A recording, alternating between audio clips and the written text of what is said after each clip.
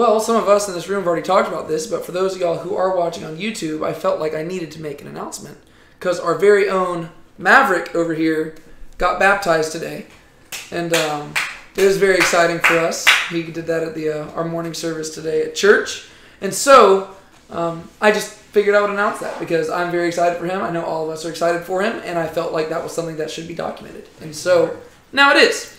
That being said, let's hop into the end of Exodus. We're going to cover over half of the book today because we covered under half the book last week. We are doing a recap of the whole Bible, and we are slowly but surely beginning to pick up the pace. We spent several weeks in the book of Genesis. We are spending 2 weeks in Exodus, the first week being last week, the second week being today, and then we are going to just begin trucking our way along as we slowly pick up the pace. And then there will be some places where we slow down, and then some places where we pick back up and stuff. But, Lord willing, we are going all the way to Revelation, so that by the end, you'll have a better grasp of the whole thing. Can somebody recap for us what happened in Exodus chapters 1 through 15 last week?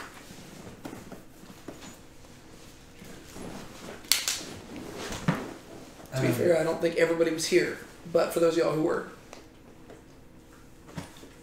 People of Israel have lived in Egypt for quite some time, and there's one difference between the time that they had Joseph there and then when a new Pharaoh came. This Pharaoh starts oppressing the people of Israel because he doesn't like that they're multiplying in the land. And then Moses is born. He gets spared from Pharaoh's killing of the baby boys. And then after that, a lot of time passes. He goes out into the wilderness, and eventually he gets called by God to go and save his people. Mm-hmm. Yeah, and so we ultimately, basically, long story short, the people of Israel are enslaved, and Moses is sent to go and save them, right? And so we really saw that whole thing unfold in Exodus chapters 1 through 15, culminating in basically a series of 10 plagues that fell upon the people of Egypt, and then ultimately in the institution of this feast called Passover, which then resulted in the final plague and the people of Israel being freed. And then where we left off last week was actually with them passing through the Red Sea, which actually in Hebrew, it's actually the Sea of Reeds, right? They passed through the Sea of Reeds and they were delivered into the wilderness, right? Very stuff that you're pretty familiar with usually because even those who aren't necessarily as involved with church have probably heard this story once or twice. Maybe they've seen the movie The Ten Commandments back with, what was that, Charlton Heston? Yes. Or maybe they've seen Prince of Egypt, or maybe they've seen Ridley Scott's Exodus, Gods and Kings. If so, that's unfortunate for them. But people are usually familiar with the story, right? Now we begin to get into territory that people are a little bit less familiar with, and that's okay, because we are going to be more familiar with it by the time we get to the end of today. And so we're actually going to pick up, not in Exodus 16, but the very end of Exodus 15, because this is one of those places where the chapter division doesn't really work to our favor, right? If you remember, the way that I like to structure the book of Exodus, or the way that I view it structured, is really that there's two parts, right? And it all goes back to what Moses said to Pharaoh whenever he was asking for the people to be let go. Do you remember what Moses said to Pharaoh on behalf of God? Let my people go so that they may serve me in the wilderness. Yes. Let my people go that they may serve me in the wilderness. That phrase repeated almost 7 times in those opening chapters, right? I say almost because it's repeated several times, but there's sometimes where it's slightly varied. And if you know that phrase, you'll know the structure of the book of Exodus, right? Because chapters 1 through 15 largely are the let my people go section, where God is getting them out of Egypt. And then chapters 16 through 40 are more or less the serving God in the wilderness and figuring out how to do that section. And so that's where we're at currently, but that really begins at the end of chapter 15. Let's look what it says. Then Moses led Israel from the Red Sea, and they went out into the wilderness of Shur. And they went 3 days in the wilderness and found no water. When they came to Marah, they could not drink the waters of Marah, for they were bitter. Therefore it was named Marah. So the people grumbled at Moses, saying, "What shall we drink?" Then he cried out to Yahweh, and Yahweh showed him a tree, and he threw it into the waters, and the waters became sweet. All right, so right off the bat there, we basically see something that is going to set the groundwork for the next few chapters. What we see is that the people begin to do what? They start to grumble. They start to grumble. How many days does it take them to begin grumbling? Not even one day. 3 days. 3 days. 3 days. Oh, It takes them okay. 3 days. Oh. Yes. They get through the Red Sea, and if you remember, chapter 15, the beginning of it, was them singing this amazing praise song. Right? I mean, the way that chapter 15 ends is it's just a great moment where the people of Israel realize who their God is. And we talked about how the whole goal of the Exodus was for God to basically flex. Right? He's basically showing the people of Israel who he is and what he can do for them. And when you get to chapter 15, they sing this amazing song, and you're like, wow, they get it. Right? They're saying there is no God like our God. The people of Philistia are trembling. The people of Edom are trembling. The people of Moab are trembling. The people of Canaan are trembling. Right? They realize that Yahweh is the God of all creation. And they praise him for it. 3 days later, they begin to grumble. This shows us something very sick about the human heart. It is that our gratitude is very fleeting, and our longing for sin is very demanding of us, right? And very quickly, we will abandon faithfulness and turn to sin. And I wish I could tell you this is the only time it's going to happen, but it's not, right? It takes 3 days for them in the wilderness, and they begin to complain. It's easy for us to look down on them here, and it's easy for us to be like, wow, those stupid people. Wow, how could they complain against God after all he's done for them? But we do the same thing, right? I mean, if we were wandering in the wilderness and the desert for 3 days and we were thirsty, we would probably complain as well. And we'd be like, how is this any better than Egypt? Right? We'd probably ask the same questions. And even in our own lives, God has done so much for us. He has given us his son to die for us. Yet, still, we turn against him every single day. Right? This is just who we are. That doesn't make it all right. It's just a matter of human nature. Right? And so, what we have here is that they complain and God provides, right? They say that they're thirsty, God provides them water. And so if you keep reading, it says, there he made them a statute and a regulation, and there he tested them. So we see that God is testing the people here. Ultimately, they're failing the test, right? And they're going to fail the test again and again and again. And unfortunately, today we're going to see a bunch of those failures very quickly. And he said, if you will give earnest heed to the voice of Yahweh your God, and do what is right in his sight, and give ear to his commandments, and keep all his statutes, I will put none of the diseases on you, which I have put on the Egyptians. For I, Yahweh, am your healer. Right? So God makes a promise, and he says, as long as you follow me, I will take care of you. Whenever you get to chapter 16, the people complain even more. Right? They continue traveling further into the wilderness, and now they're no longer complaining about water. What do you think they're going to complain about? Food. They want food, right? We want food. What are we going to do?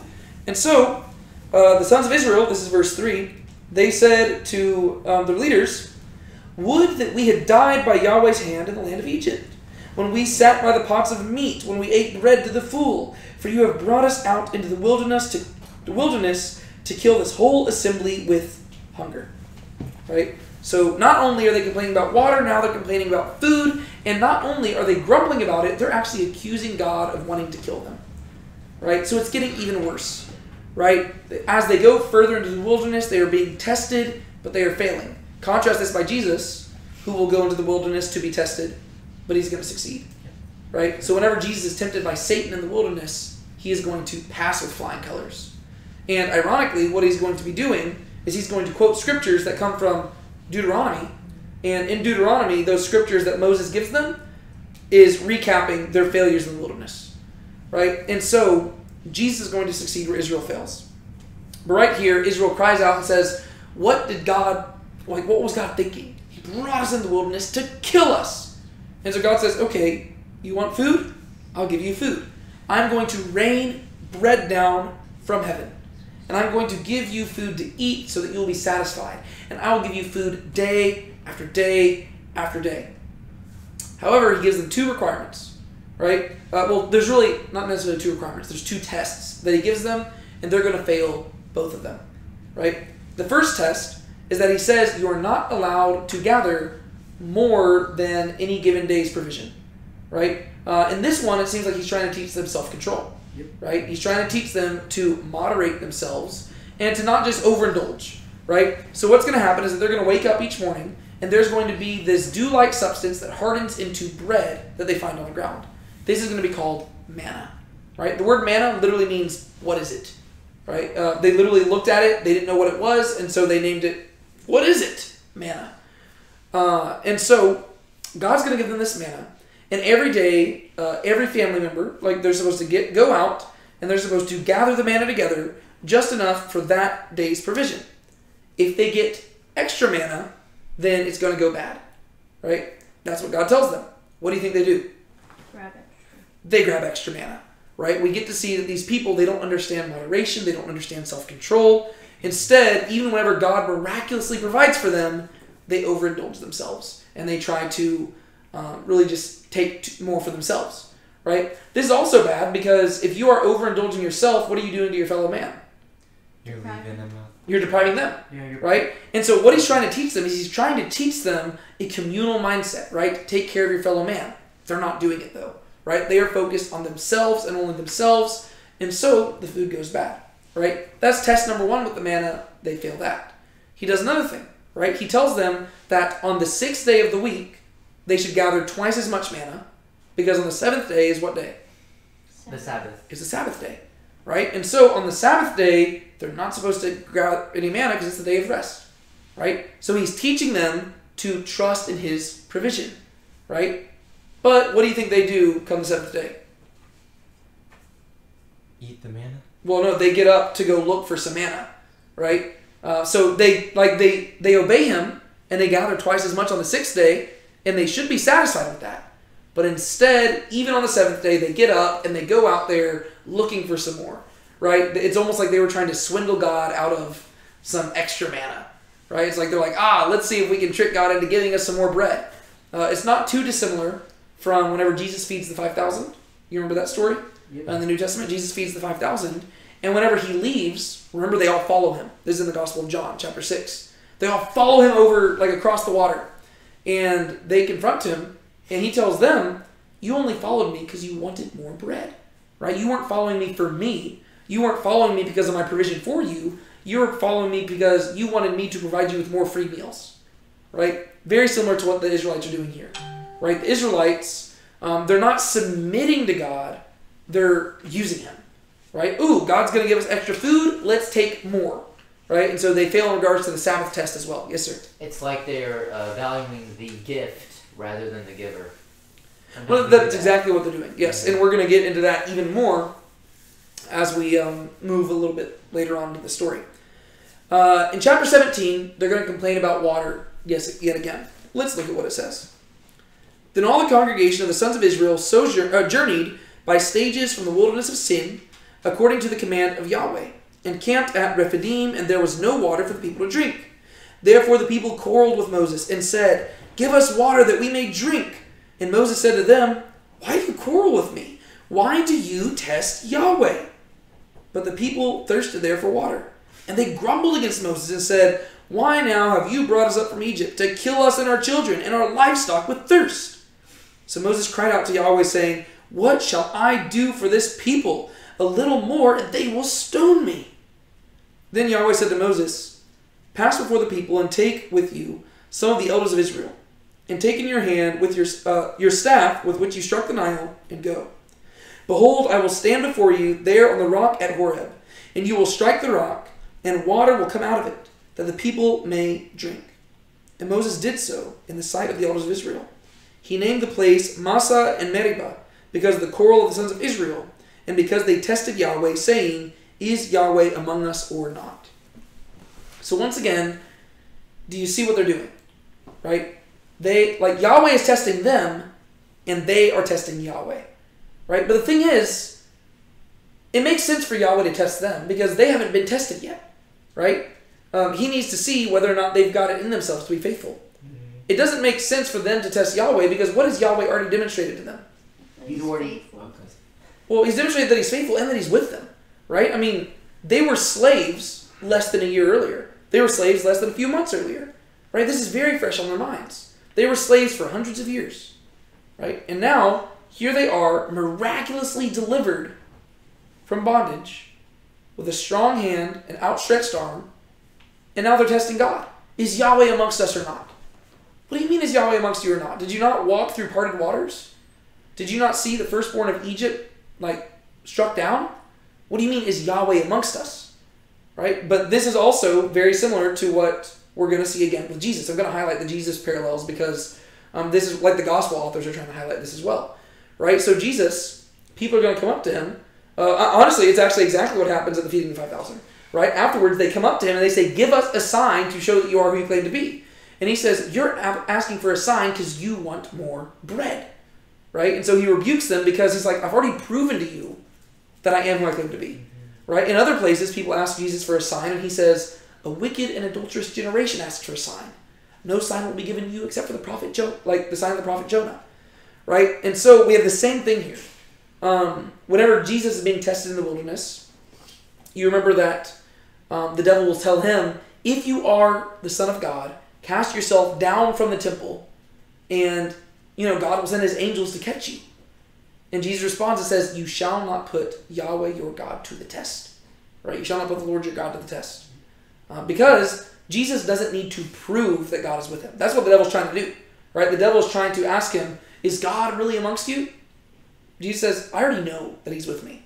Right? I don't need to test him. But that's what the Israelites are doing. That's not very good. Right? And so already, just in the end of chapter 15 through chapter 16 and the beginning of chapter 17, we've seen that Israel has failed again and again and again. They're being tested and things are not looking too hot. Then, chapter 17, verse 8, we see a development in what's going to happen here with Israel. Let's look at what we read. Then Amalek came and fought against Israel at Rephidim. Right? So if you're picturing a map of Israel, right? If you go like the Promised Land, right? Israel. If you're looking at that map and you go directly south, you get to the land known as Amalek, right? These are where the Amalekites live. Well, the Amalekites have heard that Israel is wandering in the wilderness, so they're going to go down there and they're going to fight them. Amalek came and fought against Israel at Rephidim. So Moses said to Joshua, choose men for us to go out and fight against Amalek. Tomorrow I will station myself on top of the hill with the staff of God in my hand.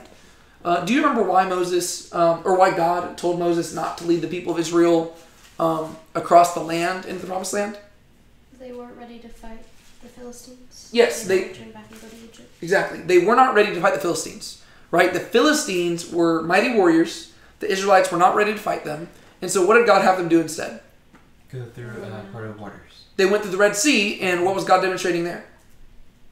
Demonstrating that he's with them. He was demonstrating that he's with them and that he is powerful enough to take down an army by himself. Right? And so, as Amalek now comes down to fight Israel, Moses communicates to Joshua, what I'm going to do is I'm going to go stand on a mountain where everybody can see me, and I'll have God's staff in my hands. Right? Remember, this is the same staff that parted the Red Sea. Right? And so, he's basically, you can follow Moses' logic. Right? These people know that God can take down an army. Right? And God doesn't need them to fight. Right? And so what the people are going to do is they're going to look at Moses. And as long as they see the staff of God raised up, their confidence will be boosted. And God will miraculously provide for them. Right? And so that's what we're going to see happen. Joshua did as Moses told him and fought against Amalek. And Moses, Aaron, and Hur went up to the top of the hill. So it came about when Moses held his hand up that Israel prevailed. And when he let his hand down, Amalek prevailed.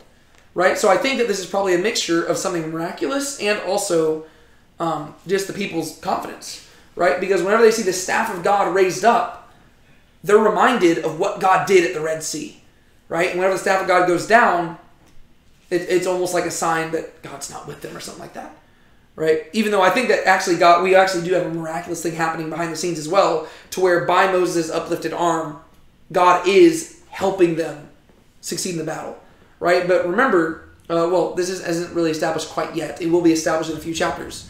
but their success in battle and stuff like that is going to hinge on their faithfulness to God, right? And so I think that what we see in this story is we see that correlation being made, right? Whenever your eyes are uplifted and looking to God, you will prevail. Whenever it's down, you will not, right? I think that's what's being communicated. But Moses' hands were heavy. Then he took a stone and put it under him, and he sat on it. And Aaron and Hur supported his hands, one on one side and one on the other. Thus his hands were steady until the sun set. So Joshua overwhelmed Amalek and his people with the edge of the sword. Then Yahweh said to Moses, "Write this in a book as a memorial, and recite it to Joshua, that I will utterly blot out the memory of Amalek from under heaven." If you remember back whenever we were doing our early units of the apologetic series, you'll remember whenever we were talking about internal evidence for the canon of Scripture. Y'all remember that? Mm-hmm. Right? This is the very first reference to anything being written down in Scripture. Right? God turns to Moses and says, "Write this down in a book. I will utterly blot out Amalek." What does God mean by that? I don't want Amalek. I want to wipe Amalek off the face of the earth because they're doing horrible things. They're sinning. Yeah, so Amalek, they go down in history as the very first people to directly oppose Israel once Israel gets out of bondage. If you remember back in Genesis, God said to Abraham, "I will bless those who bless you, and those who do not, I will curse." If you are raising up a sword to fight against Israel, are you blessing them or cursing them? Cursing them, right? And God said, "If anybody dishonors you, I will curse them." Well, these people are trying to destroy Israel, so God says, "I'm going to blot them out." Our friend Mike Stratton, he's got a shirt that says Amalek in Hebrew, and there's a line crossed through it. It's really funny. Not many people get the joke, but I think it's very funny. This is why it's going to be such a big issue later on whenever we see King Saul, right? Remember, King Saul is sent to wipe out the Amalekites, yet he lets the king and some of the animals live, right? And that's what gives rise to the phrase that we have on Maverick's shirt right there. Hinei shema misebachtob. To hear is better than to sacrifice. Right? Saul's whole issue is that he was told to wipe out Amalek, and he did not. Right? And so that's all going, and that's going to pave the way for even the book of Esther. Right? The book of Esther, you are still seeing the Amalekites causing Israel trouble. Right? And that's literally like the last chronological book that we have really in the Old Testament. And so Amalek's going to be this continuous thorn in Israel's side, and it's because Israel is not going to wipe them out as they're supposed to. But God does promise, "I will wipe out Amalek." And so Moses built an altar and named it "Yahweh is my banner." And he said, "Yahweh has sworn, Yahweh will have war against Amalek from generation to generation." Right? So the Amalekites go down in Israel's history as really the first big bad guys, other than, I guess, Egypt. Right? Egypt is a bad guy, and now the Amalekites, also very, very bad. What do we see being established here when it comes to the nation of Israel? In that story. The one with them in the wilderness? Or Well, in the Amalekites. What is established there for the first time?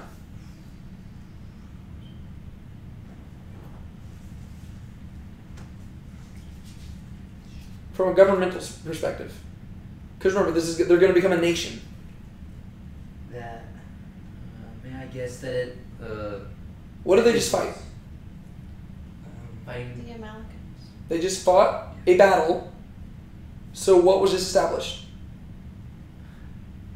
That they can win. An army. An army. Right? An army was established. Right? Here we because remember, they have not these people have been slaves. Right? They don't know how to fight a battle. Right? But here we have the very first army of Israel being established. Right? The main reason I'm highlighting that is because as we get slowly and surely closer to Mount Sinai, which is going to happen in chapter 19, we are seeing Israel gain its structure. Right? So they were slaves, but remember, whenever they went into Egypt, they weren't a nation yet. Right? There were 70 people. Right? They were just a big family. Well, now here they are, thousands and thousands and thousands. They have become a nation, but they've been a nation of slaves. Right? They didn't have any structure. Right? But now here they are in the wilderness, and very quickly structure is being established. Right? So now we have the very first army being established, and chapter 18 is about the very first government being established. And how that goes down is this. Right? They arrive in the land of Midian, right? Which tells you that they're right next to Mount Sinai, because remember, Midian is the place where Moses fled to whenever he left Egypt the first time, and that's where he encountered God at Mount Sinai, or Mount Horeb. And so they go to the land of Midian, and lo and behold, who comes to visit him? Who comes to visit them but Moses' father-in-law, Jethro, right? Jethro comes, and that had to be an amazing sight, right? Just think about that, right? Imagine that your 80-year-old son-in-law comes up to you one day and says, "Hey, I was walking the sheep earlier, and God showed up to me in a flaming bush and told me I'm going to go take on the most powerful man in the entire world and have him free up thousands and thousands and thousands and thousands of his slaves." You would probably think that your son-in-law is pretty crazy, right? You'd probably think that your son-in-law had smoked some cactus or something out in the wilderness and that he was delusional, right? But here we are just a few months later, and Moses comes back accompanied by thousands of people, right? I mean, that had to be an amazing sight. And Jethro goes to see what Moses is doing, and he sees that his son-in-law is in way over his head, right? Because what happens is this. Moses sits there from dawn until dusk, answering everybody's problems, right? And we know these people can grumble, right? The first things they did when they got into the wilderness was start grumbling. Well, now here's a long line of people constantly coming before Moses, asking for help, asking for help, asking for help. Solve this problem, solve that problem, solve this problem, solve that problem, right? We've already seen how much they grumble as a whole congregation of people because of problems that everybody's facing. Well, now think about all the different problems that they could be arguing about, just like, one person versus another, right? So from dawn till dusk, people are bringing their problems to Moses, and Jethro sees this. And Jethro, at the end of the day, he pulls Moses aside and says, "Moses, this is too heavy a burden for you to carry alone, right? You can't do this, man. What you need to do is you need to appoint leaders, right? You need to put people in charge of thousands, in charge of hundreds, in charge of 50s, and even in charge of 10s, right? So you're creating a delegation system, right? So there's going to be one commander in charge of 10 people, and that person will answer to the person who's in charge of 50, and that person will answer to the person in charge of hundreds, and that person will answer to the person in charge of thousands, right? So you're creating this like hierarchical structure so that not everything has to go through Moses, right? If it's a small problem, well, there's the person at the bottom of the branch, he can handle that, right? And then Moses only has to handle the main issues, right? This will allow Moses to actually be more successful at his job, and it'll allow him to get some rest, right? To where he doesn't have the weight of an entire nation on his own shoulders, right? And so Jethro highlights this, and I think it's actually kind of cool because this kind of highlights that in many ways, the function of a king is it's a near impossible task, right? Because men were not intended to be elevated to such a lofty status to where people almost idolize them, right? And Moses is not their king, but they're kind of going to Moses as their king, right? Because he's their de facto leader, right? He is the prophet who delivered them from Egypt. And so they're going to Moses in many ways as a king, and it's too much for him to bear, right? He cannot handle it. And that's what Jethro's highlighting. And so Jethro says, hey, it's like basically it's almost like this job is something that only God himself can carry alone. And so what you need to do is you need to make sure you've got other people to help you out, right? And so you need to have a governmental system, right? You need to have different offices that are established in order for you to actually be able to do this. And so what we have as a result of this story is we have the very first government for the government for Israel being established, right? And so when you look at the end of chapter 17 and all of chapter 18, you have Israel's army and you have Israel's government being established. Well, that's really cool. But do you know what every good government needs? What does the government need to keep people in check? Law enforcement? Well, they need a law, right? They need some sort of law for which people are going to follow. Well, that gets us to chapter 19. Chapter 19 is where the people arrive at Mount Sinai. And if you remember, whenever Moses went before Pharaoh, he said, "Let my people go that they may serve me in the wilderness." Well, they're in the wilderness. And if you go back even further, whenever God was talking to Moses at the burning bush, do you remember what he said would be the sign to Moses that he was with him? This will be the sign to you. That you will deliver the people and bring them to the this mountain? Yes. He says, the sign to you will be that once you have freed the people, you will bring them back to this mountain. And so that's where Moses has been taking them, right? He has been taking them back to Mount Sinai. Chapter 19 is where they arrive. Question about that. Back when he first was at the mountain, why doesn't they? Excuse me, I'm getting ahead of myself. Why didn't they not say Sinai back then? Why didn't they say Horeb back then? I don't know. That's a good question. I don't fully know that. You'll also notice that for some reason, like Jethro was called Ruel in previous chapters as well. It just seems like there's just different names for them to call things. Kind of like, I can call you Benjamin. I can also call you Buddy. I can, like there's like sometimes we just do that. I'm sure there might be some scholars who have better answers than that. But you just kind of pick up on the fact that they are referencing the same thing. Yeah. So, chapter 19, in the 3rd month, after the sons of Israel had gone out of the land of Egypt, on that very day they came into the wilderness of Sinai. When they set out from Rephidim, they came to the wilderness of Sinai and camped in the wilderness. And there Israel camped in front of the mountain. Moses went up to God, and Yahweh called to him from the mountain, saying, Thus you shall say to the house of Jacob, and tell the sons of Israel, You yourselves have seen what I did to the Egyptians, and how I bore you on eagle's wings, and brought you to myself. Now then, if you will indeed obey my voice, and keep my covenant, then you shall be my own possession amongst the peoples, for all the earth is mine. And you shall be to me a kingdom of priests and a holy nation. These are the words that you shall speak to the sons of Israel. This is what I like to call God's proposal. And when I say proposal, I mean it in the sense of marriage. Right? This is where God says, here's what I've been planning all along. Right? Now that they arrive at Mount Sinai, he says, okay, now that you're here, you've seen all the stuff that I've done for you. You've seen all the stuff that I can do for you. You've seen how I am the God of all creation. But you've also seen how I want to make you my people. And so, if you hear me, and if you submit to me, I will make you mine, though all the world and all heaven itself cannot contain me. This is a proposal, right? He's saying, I will be yours, you will be mine. He's saying, I could pick anybody, but I pick you. And he says, that's what this whole thing was about, right? Why did I send all those plagues? Why did I part the waters? Because I wanted to show you what I could do for you, right? This is like a man proposing to a girl, and he just did the most elaborate proposal ever.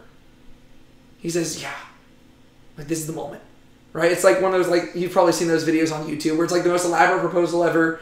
And then it finally culminates with like the girl showing up and the guy standing there on a beach surrounded by candlelight. And he begins to give this speech where he says, yes, this is all for you because I want to spend my life with you. That's kind of what's happening in chapter 19, right? So what God communicates, he says, I am going to come down and I'm going to appear to y'all. And I'm going to give you my law and I'm going to give you an opportunity to agree to it. And this relationship will truly begin. And so, verse 7, Moses came and called the elders of the people and set before them all these words which Yahweh had commanded him. All the people answered together and said, all that Yahweh has spoken, we will do. And Moses brought back the words of the people to Yahweh. Yahweh said to Moses, behold, I will come to you in a thick cloud, so that the people may hear when I speak with you, and may also believe in you forever. Then Moses told the words of the people to Yahweh. Right? So God says, all right, if the people are willing to do this, then I'm going to come down. I'm going to make myself known. And if you've been reading since the beginning of Genesis, this is an exciting moment. Because when is the last moment that, we've seen that God will show up and talk to people. Right? We saw God walking and talking with Abraham. We saw God showing up and talking to Cain. Right? But it was always kind of understood that whenever God was showing up in those instances, he was almost taking on like human form. That's not what's happening here. Right? This is Yahweh himself descending amongst the people. When is the last time we've really seen Yahweh like that? In the garden. Garden of Eden. Right? When Adam and Eve heard the sound of the Lord their God walking in the garden. Right? And Yahweh confronted them. Right? That's the last time we've really seen Yahweh in this sense. And this is ultimately where the end of the book of Exodus is heading to, right? It is where God is going to come and dwell amongst the people. But before then, God's going to come and dwell on top of the mountain, right? And so that is what he is predicting right here. And he says, Moses, if the people are okay with it, I'm going to come down there and I'm going to introduce myself to them, right? This is the groom introducing himself to his bride. Yahweh also said to Moses, go to the people and consecrate them today and tomorrow, and let them wash their garments, and let them be ready for the third day. For on the third day Yahweh will come down on Mount Sinai in the sight of all the people. You shall set bounds for the people all around, saying, beware that you do not go up the mountain or touch the border of it. Whoever touches the mountain shall surely be put to death. No hand shall touch him, but he shall surely be stoned or shot through. Whether beast or man, he shall not live. When the ram's horn sounds a long blast, they shall come up to the mountain. So, God says, all right, I'm going to show up, and I'm going to descend, but whenever I get there, make sure the people are standing far away. And they're not allowed to approach until they hear the sound of the trumpet. This imagery is actually really cool. Here we see that Yahweh is the one who rides the clouds, and there's a trumpet blast accompanying him. When you get to the book of Revelation, you see Jesus riding on the clouds, accompanied by the blast of a trumpet. But it's called the final trumpet, right? So Moses went down from the mountain to the people and consecrated the people, and they washed their garments. And he said, be ready for the third day, do not go near a woman. Right? So they are called to totally sanctify themselves, right? Even married couples aren't allowed to commit acts of marriage, right? They're not, they are literally just to be totally clean of everything. So it came about on the third day, when it was morning, that there was thunder and lightning and flashes and a thick cloud upon the mountain and a very loud trumpet sound, so that all the people who were in the camp trembled. Then Moses brought the people out of the camp to meet God, and they stood at the foot of the mountain. Right? This is a cool moment. Right? All the people of Israel are gathered here for God's revelation. Right? I mean, their groom is coming to introduce himself. Right? It's almost a reversal of the Garden of Eden. Right? Remember whenever Adam was put to sleep, and whenever he woke up, Eve was there, presented to him. Right? His bride was presented. Well, now it is the bride that is getting ready to meet their groom. Right? They have seen the things he can do, but now they're going to see who he actually is. And there's thunder and light. I mean, this is like a really cool, it's like lightning. It's like a Broadway production, right? There's like lightning, fire, all this stuff going on. And here Israel is gathered at the foot of the mountain, waiting for God to arrive. Now Mount Sinai was all in smoke, because Yahweh descended upon it in fire. And its smoke ascended like the smoke of a furnace, and the whole mountain quaked violently. When the sound of the trumpet grew louder and louder, Moses spoke, and God answered him with thunder. Yahweh came down on Mount Sinai to the top of the mountain. And Yahweh called Moses to the top of the mountain, and Moses went up. Right? So Yahweh himself isn't the cloud. Yahweh descends in the cloud. Right? That's cool. Once again, Yahweh is the one who rides the clouds. Then Yahweh spoke to Moses, go down and warn the people, so that they do not break through to Yahweh to gaze, and many of them perish. Also let the priests who come near to Yahweh consecrate themselves, or else Yahweh will break out against them. Moses said to Yahweh, the people cannot come up to Mount Sinai, for you warned us, saying, set bounds about the mountain and consecrate it. Then Yahweh said to him, go down and come up again, you and Aaron with you. But do not let the priests and the people break through to come up to Yahweh, or he will break forth upon them. So Moses went down to the people and told them. Right? So basically we got this deal going on. Right? Where God is hoping, it seems like what God is setting up here is ideally he's wanting all of them to eventually be able to draw near. But Moses realizes that they're not all ready for this. Right? He says, you're going to break out against them, like you said. And God says, that's fair. So just go get Aaron and bring them up here, and then we'll get the priests. Right? And the idea is that eventually, almost in a way, all Israel is supposed to worship God on this mountain. Right? God is drawing them back to him. Right? Mount Sinai is his holy mountain, and he's bringing the people to himself. But they're not ready for it yet. And so we see Moses going down the mountain again. And then from the top of the mountain, God is going to speak. This is where we get Exodus chapter 20, which is probably one of the most famous chapters in the entire Bible. Then God spoke all these words, saying, I am Yahweh your God, who brought you out of the land of Egypt, out of the house of slavery. You shall have no other gods before me. You shall not make for yourself an idol, or any likeness of what is in heaven, or above, or on earth beneath, or in the water under the earth. You shall not worship them or serve them, for I, Yahweh your God, am a jealous God, visiting the iniquity of the fathers on the children, on the third and fourth generations of those who hate me, but showing loving kindness to thousands, to those who love me and keep my commandments. You shall not take the name of Yahweh your God in vain, for Yahweh will not leave him unpunished who takes his name in vain. Remember the Sabbath day to keep it holy. 6 days you shall labor and do all your work, but on the seventh day is a Sabbath to Yahweh your God. In it you shall not do any work, you or your son or your daughter, your male or your female servant, or your cattle, or your sojourner who stays with you. For in 6 days Yahweh made the heavens and the earth, the sea and all that is in them, and rested on the seventh day. Therefore Yahweh blessed the Sabbath day and made it holy. Honor your father and your mother, that your days may be prolonged in the land which Yahweh your God gives you. You shall not murder. You shall not commit adultery. You shall not steal. You shall not bear false witness against your neighbor. You shall not covet your neighbor's house. You shall not covet your neighbor's wife, or his male servant, or his female servant, or his ox, or his donkey, or anything that belongs to your neighbor. There we have what goes down as the Bible calls them the 10 words. We call them the 10 commandments. Right? Those are the very first, the first 10 commandments that God delivers to the people of Israel. And what really sets these commandments apart from the rest of them is that these ones are spoken audibly from God, from the mountain, in the presence of all the people. However, the reason why the rest of them aren't going to be delivered this way is going to be made clear very shortly. Verse 18. All the people perceived the thunder and the lightning flashes and the sound of the trumpet and the mountain smoking. And when the people saw it, they trembled and stood at a distance. Then they said to Moses, "Speak to us yourself and we will listen, but let not God speak to us or we will die." Moses said to the people, "Don't be afraid, for God has come in order to test you, and in order that the fear of him may remain with you, so that you may not sin." So the people stood at a distance, while Moses approached the thick cloud where God was. To me, this is very sad, right? Because we know that the people were supposed to stand at a distance, but it seems like God's whole intention was to eventually draw them nearer, right? And we know for a fact that what God wanted was he wanted this intimate relationship with them. But what is it that they asked Moses to do?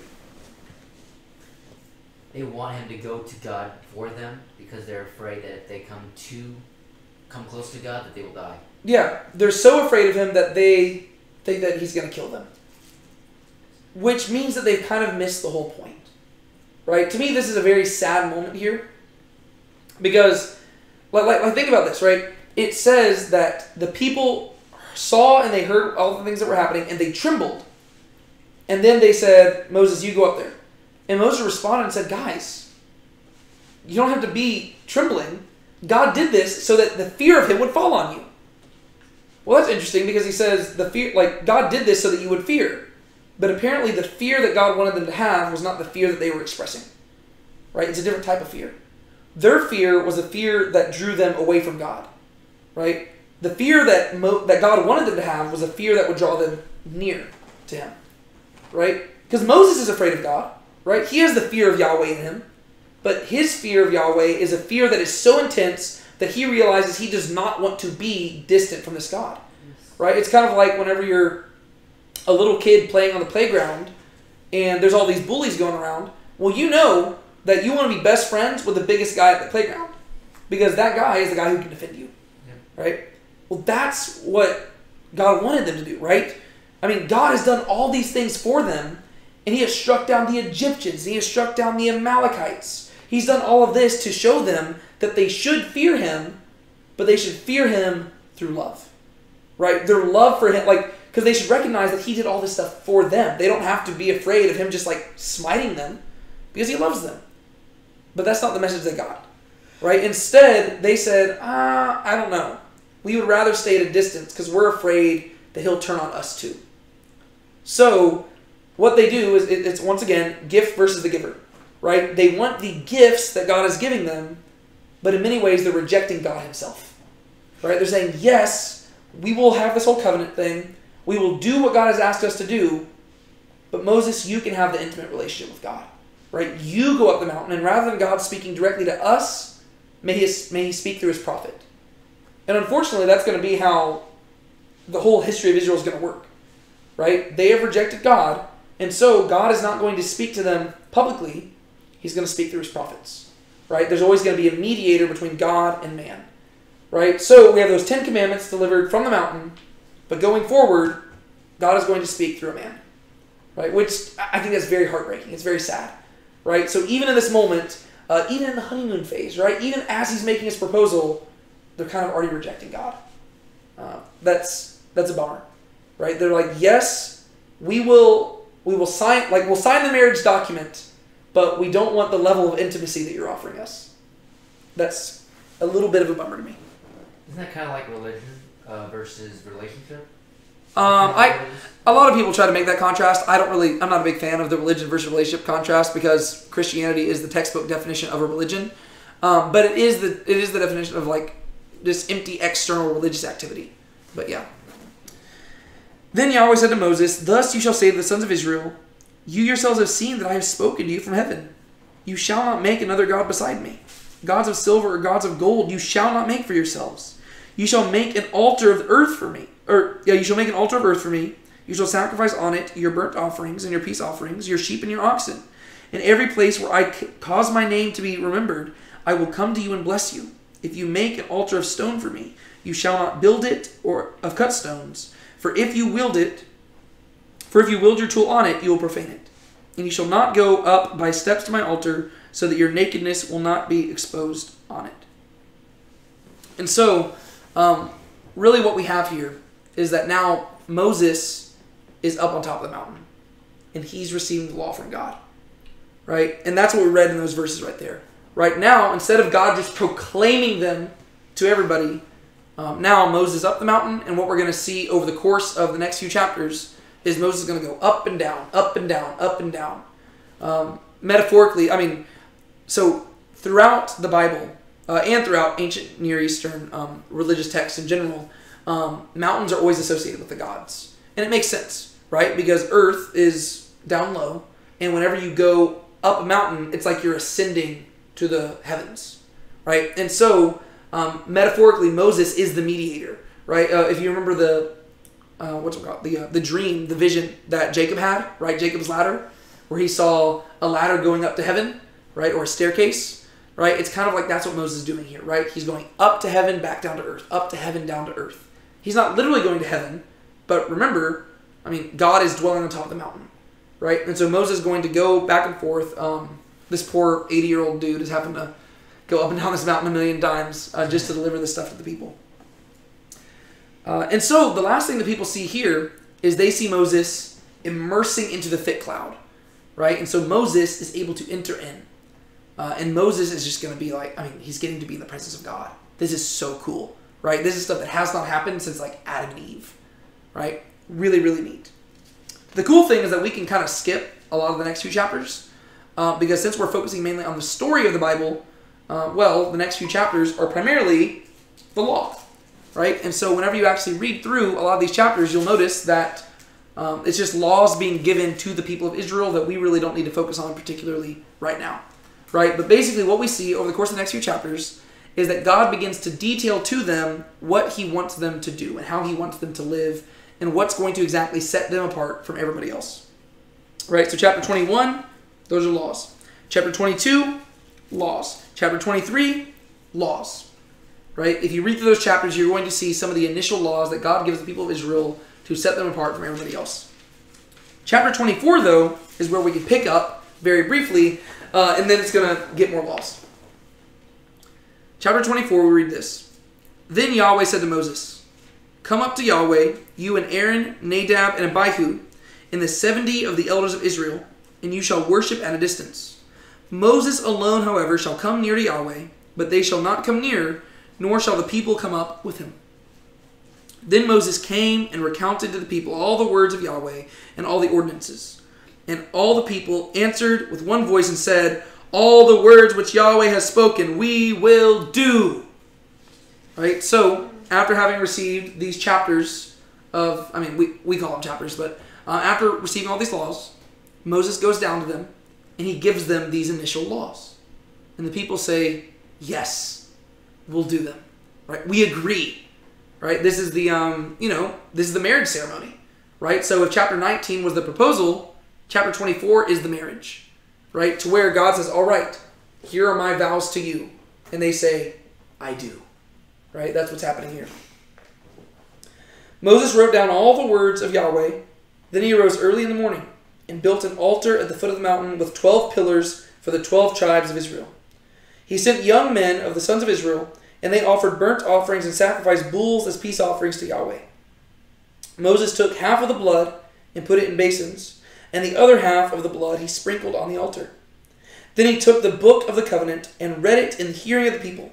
And they said, all that Yahweh has spoken we will do, and we will be obedient. So Moses took the blood and sprinkled it on the people, and said, behold the blood of the covenant, which Yahweh has made with you in accordance with all these words. So the people say, we will do this, and he sprinkles the blood. And he says, behold the blood of the covenant. New Testament connection. On the night that Christ was betrayed, he got his closest friends together, his disciples, and he broke bread and gave them a cup of wine. When he gave them a cup of wine, do you remember what he said? Behold, this is my blood of the new covenant shed for you. Do this in remembrance of me. This is what he's calling back to. Right? He's calling back to two things. One thing is he is calling back to the shedding, like the killing of the Passover lamb. Right? If you recall that back in the Exodus chapters 9 through 12 in there. The Passover lamb was sacrificed, and Jesus is identifying himself as the greater Passover lamb whose blood was shed so that it could be painted on the doorposts so that the avenger, or like the avenging angel, could pass over them. Right? But this is also what he's referencing. Right? Here we have another sacrifice being made, and now the people are being sprinkled with the blood. Right? So it's not simply the blood over their doorpost, it is now blood on them. Right? The blood is literally covering the people themselves. And the blood represents them identifying with the covenant. Right? Behold, the blood of the covenant which Yahweh has made with you in accordance with these words. Right? So he says, this is the blood of the covenant. By you being sprinkled with this is you saying that you agree to the terms and you will walk in obedience to his commandments. Whenever we take communion, that's what we're doing. Right? So whenever we say that it is a symbol, it's more than a symbol. Right? It is a vow renewal. That's really what communion is. Right? Every time we break the bread and we drink the cup, we are telling Jesus, yes, we are still part of this covenant. Right?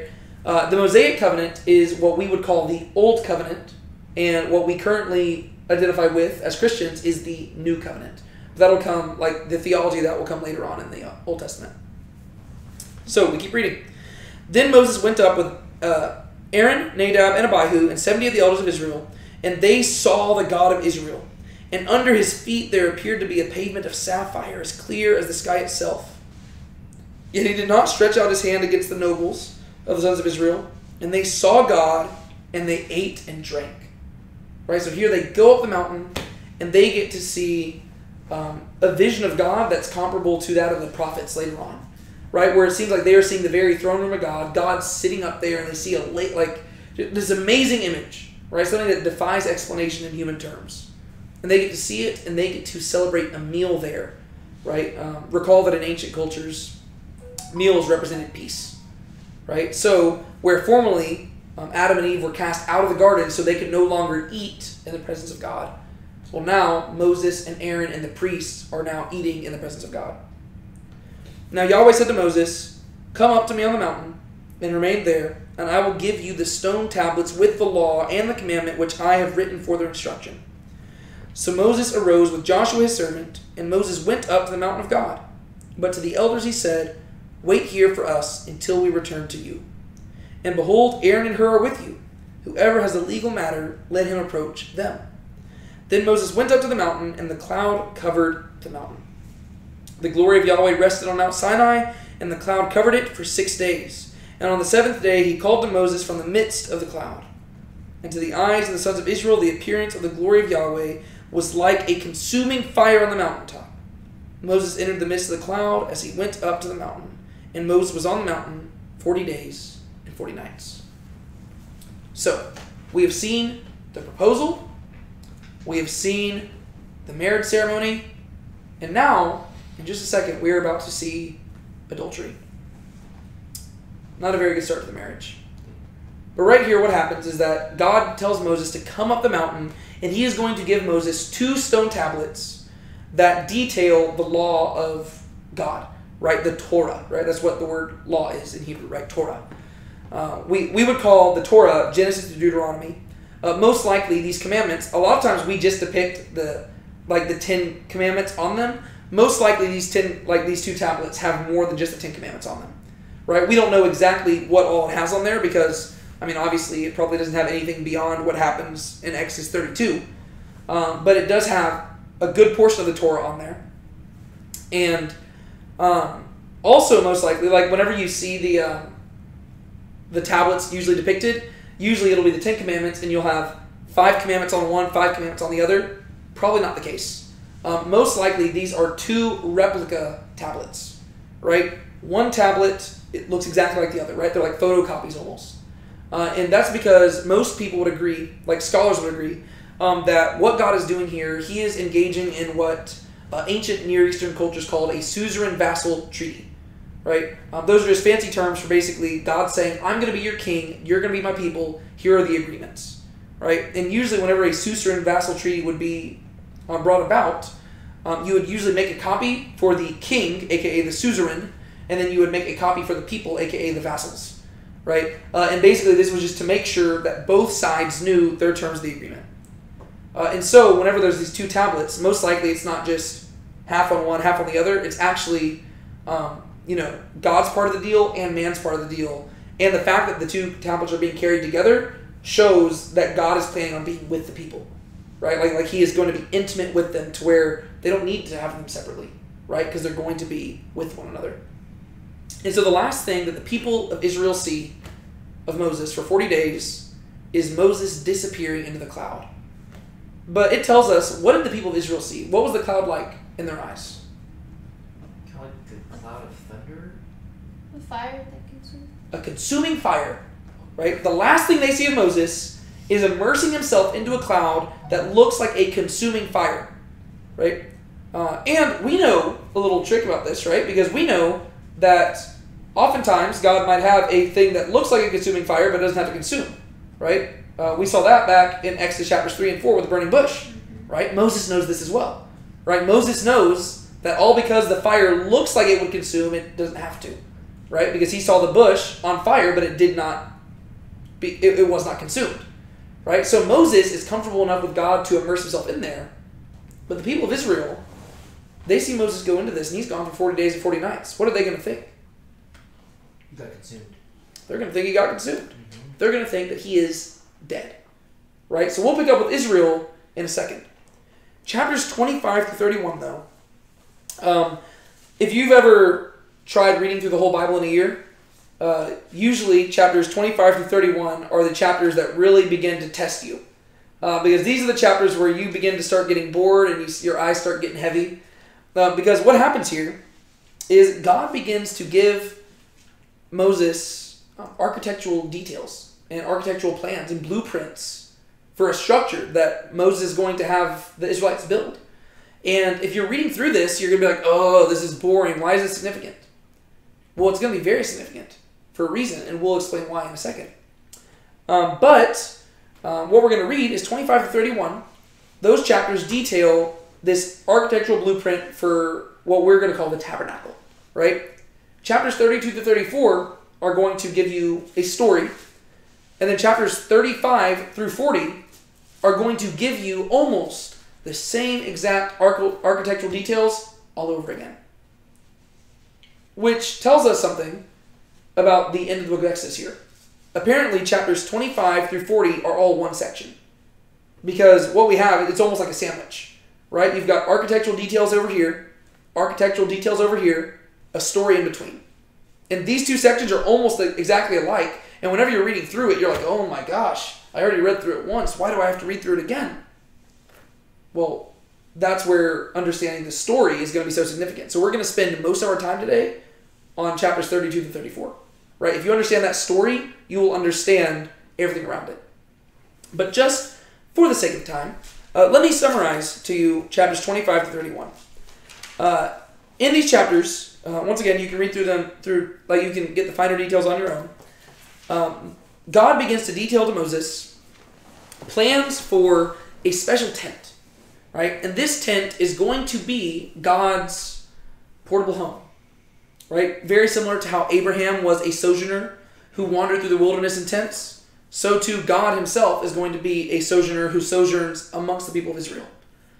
And he is going to make his dwelling place amongst them, which once again is super duper cool, because when's the last time that we saw God and man dwelling together? In the Garden of Eden. Garden of Eden. Right? And so as you're reading the end of the book of Exodus, it almost feels like a big section of the Bible is like coming to a head here, because we have all these things calling back to the Garden of Eden. Right? Here we have God proposing to man. He's trying to initiate this special relationship with them. And he's wanting to live amongst them again in the same way that they dwelt with him in the garden. Right? And so we see that God is committed to making things work out with man. And sure enough, as you read through these architectural plans, a lot of it is it has a lot of garden imagery. Right? Whenever you read about the Garden of Eden, you'll remember that it mentioned that there were a lot of precious stones and there was a lot of gold. Well, whenever you read through the details of this plan, there's a lot of precious stones that are mentioned. There's a lot of gold. There's a lot of floral imagery. There's a lot of special colors like blue and purple and scarlet yarns that are going to be woven together. Well, this is all calling back once again to the Garden of Eden. What God is instructing Moses to do is he's going to have the people of Israel construct a portable Garden of Eden. Now, when I say a portable Garden of Eden, I'm not saying that there's actual trees in there, and I'm not saying there's actual bushes and fruit and stuff like that. Nothing like that. I'm saying that as the Garden of Eden was God's dwelling place with man, so too this tabernacle is going to be the same thing. Right? It's not going to be nearly as grand. It's not going to be as perfect as it once was, because a big aspect of this is that there's an altar there. Right? An altar for sacrifice to atone for people's sins. The Garden of Eden, there didn't need to be an altar. Right? Because there was no sin. Right? There were no sacrifices needed. Right? And so this is still, it's a shadow of what the Garden of Eden was, but we get to see that God is wanting to take steps back in that direction. Right? He is wanting to mend things, and he's going to begin with the people of Israel. Right? If they are his bride and he is the groom, then it's only fitting for the groom and the bride to dwell together. Mm-hmm. Right? Going way back to Genesis 2 in the Garden of Eden, for it is this reason that a man leaves his father and mother and holds fast to his wife, and the two become one flesh. Right? Well, if Yahweh is the groom and Israel is the bride, then the two need to become one flesh. They need to dwell with one another. And so, in many ways, this is almost the betrothal period, right? So we got to see the marriage ceremony or I guess we got to see the betrothal ceremony in chapter 24, right? So you have the proposal in chapter 19, the betrothal in chapter 24, and now chapters 25 through 31, I've never even worded it like this, but in many ways this is what it is. This is the part, if you know anything about ancient cultures, whenever a person would get, whenever a couple would get betrothed, they would be legally married, but then the husband would leave for a time to prepare a place for him and his bride to dwell together. Well, that's kind of what God's doing here, right? God is going and he's preparing the place and he's giving Moses the instructions. But you know what the heartbreaking part about this whole thing is? Even as God is preparing a place for him and his bride to dwell together, the bride is cheating on him. That's the heartbreaking part of this story. Right? And so, here we are, chapters 25 through 31, reading about this amazing temple. This amazing, what's called the tabernacle, but a temple is the place where God dwells, right? This amazing temple where God is going to dwell with his people. But then we get to chapter 32, and we get to see what the people of Israel are doing at the base of the mountain. It's not good. Now, when the people saw that Moses delayed to come down from the mountain, the people assembled about Aaron and said to him, "Come, make us a god who will go before us. As for this Moses, the man who brought us up from the land of Egypt, we do not know what has become of him." So what do the people say?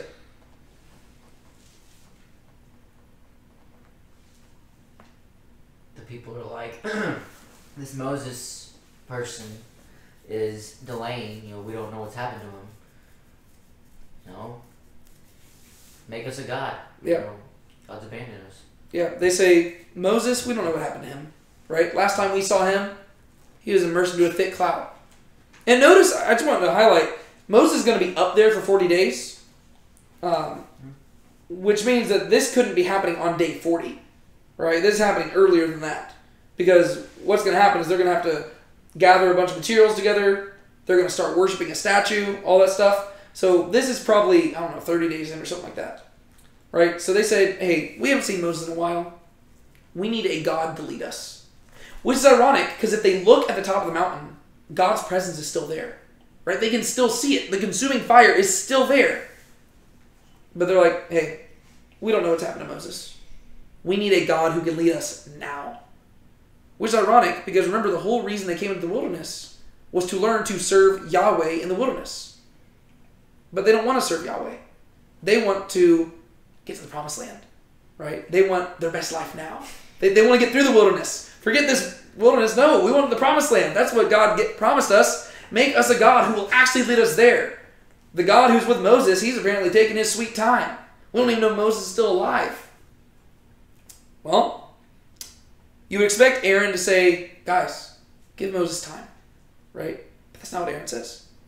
Aaron said to them, tear off the gold rings which are in your ears, of the ears of your wives, your sons and your daughters, and bring them to me. Then all the people tore off the gold rings which were in their ears and brought them to Aaron. He took this from their hand and fashioned it with a graving tool and made it into a molten calf. And they said, this is your God, O Israel, who brought you up from the land of Egypt. As we're going to see, this isn't violating the first commandment, this is violating the second commandment. Right? The first commandment is, you shall have no other gods before me. The second commandment is, don't make a graven image.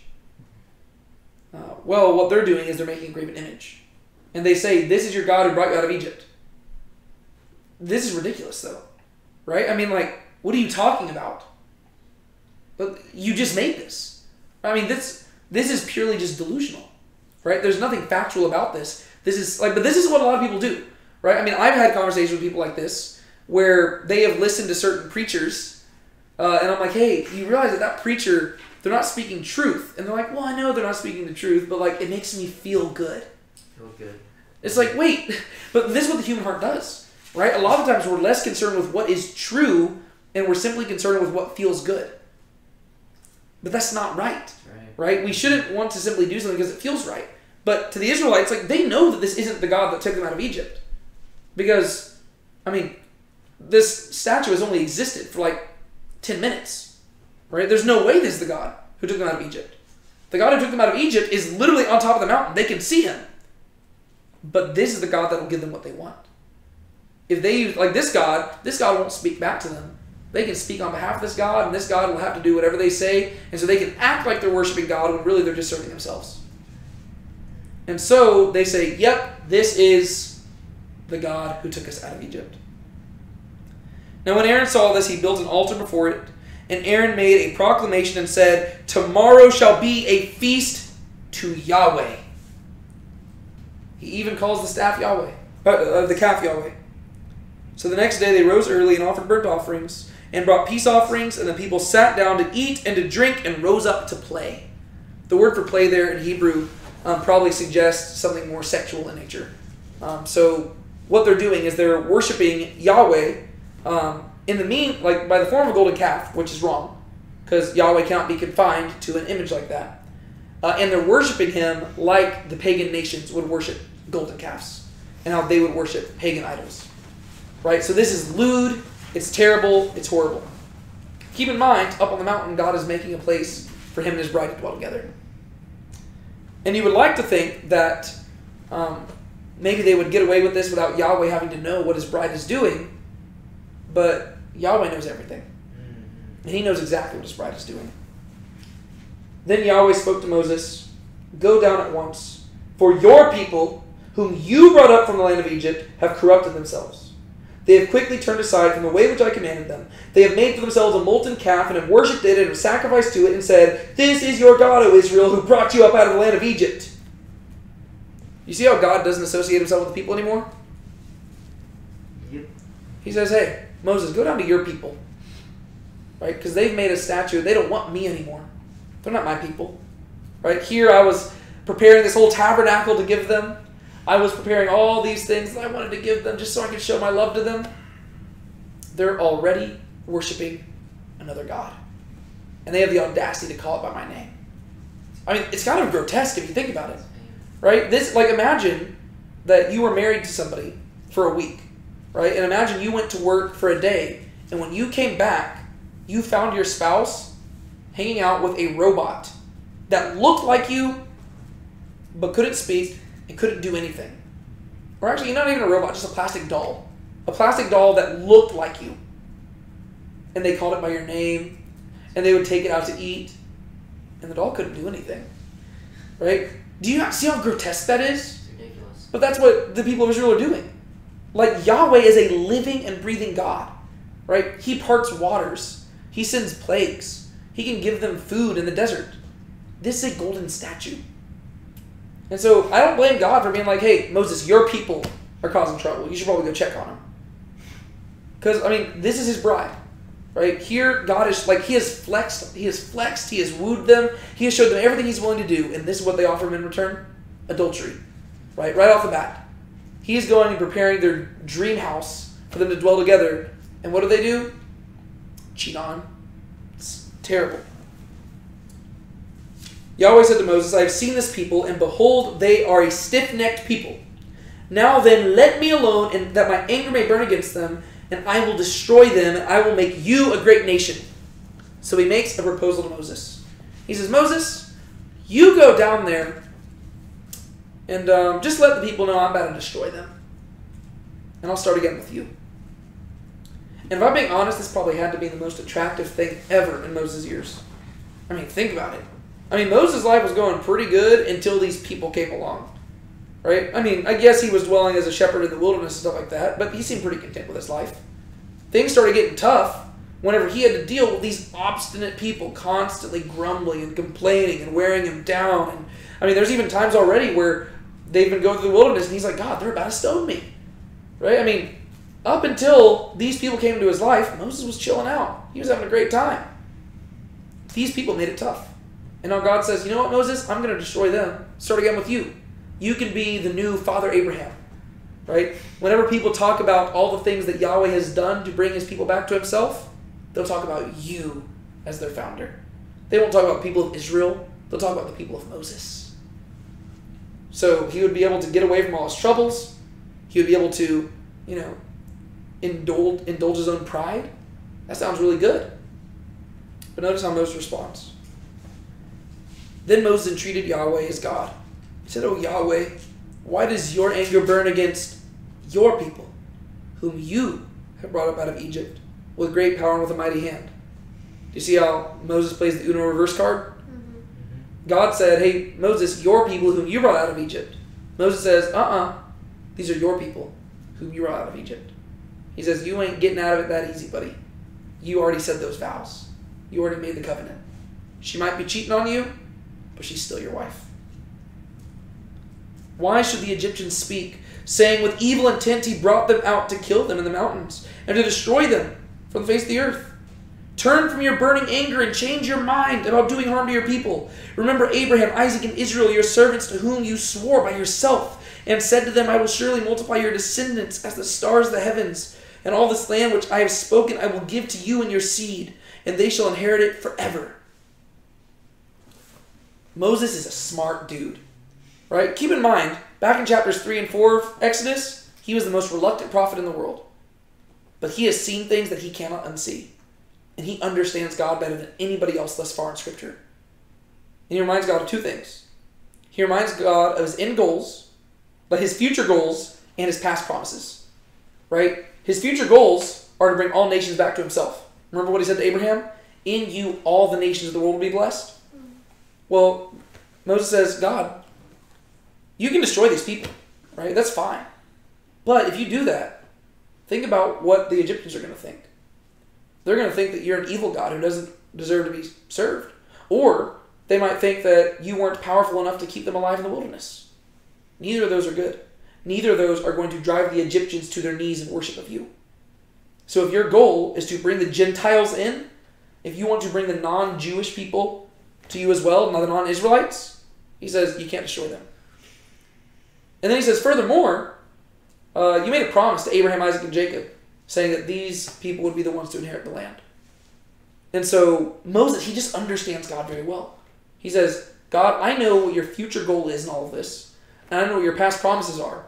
And so I'm going to need you to overlook the present sin of your people. Right? This is smart. Right? This is how you convince God to do something. And ultimately, it seems like what God was doing here is he was testing Moses to see whether or not Moses understood him well. It's very similar to whenever God tested Abraham before the destruction of Sodom and Gomorrah.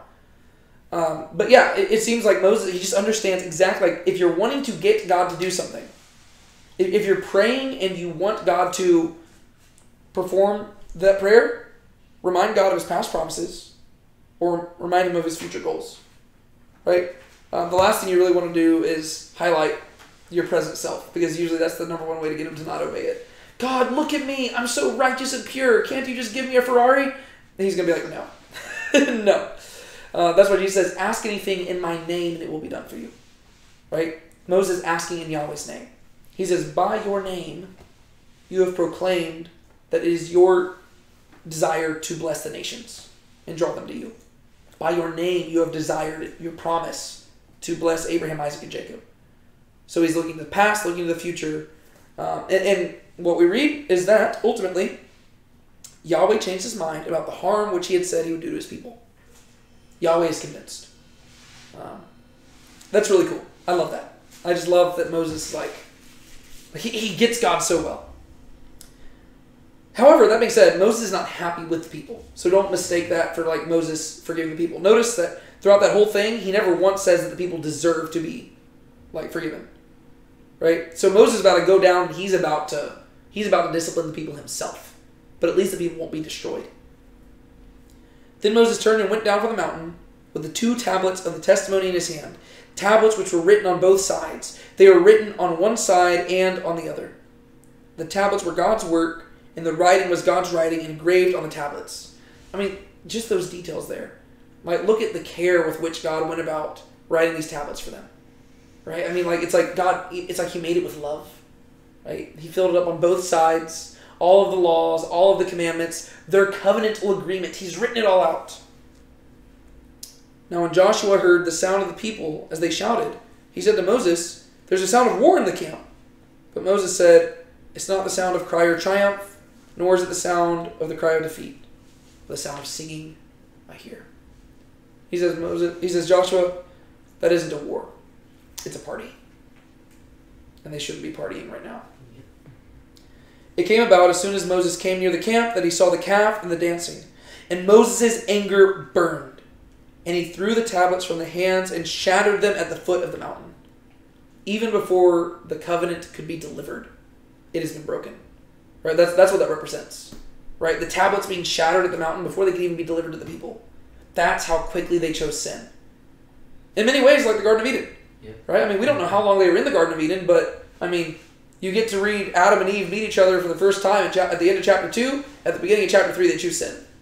Right? It does not take man long to choose sin. Right?